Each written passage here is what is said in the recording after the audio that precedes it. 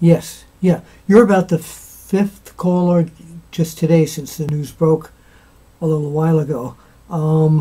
Yeah, it's called Inside the Ropes Wrestling Magazine. Brand new magazine.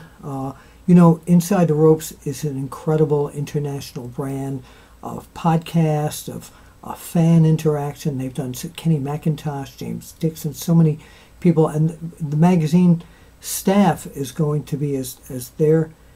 No, you can let it roll. You don't mind. I'm taping our call here, so to say, but we won't be able to hear you.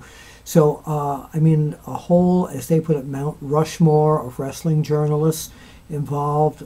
Me, James Dixon, Brian Elliott, Kenny McIntosh, Keith Elliott Greenberg, Finn Martin. Yeah. Right, yeah, that's right, mate. Yeah, he's and a whole bunch of other guys. Now, the first issue, you want to know what's going to be. And I just happen to have a printout of the first issue cover here. So there's an exclusive interview with the Nature Boy Ric Flair. He doesn't do a lot of interviews. Complete coverage of SummerSlam.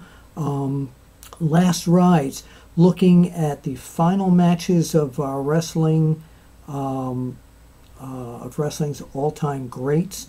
Before there was Superstars feature, a big feature on Kamala. He died recently. And oh man, I'm dying to read that one. Wrestler Spotlight on the $1 Million Man, Ted DiBiase. You know why they did him, right? Because everybody's got a price. And also a big story on Bailey. So this is the premiere issue. And my column is in it too, the after chat.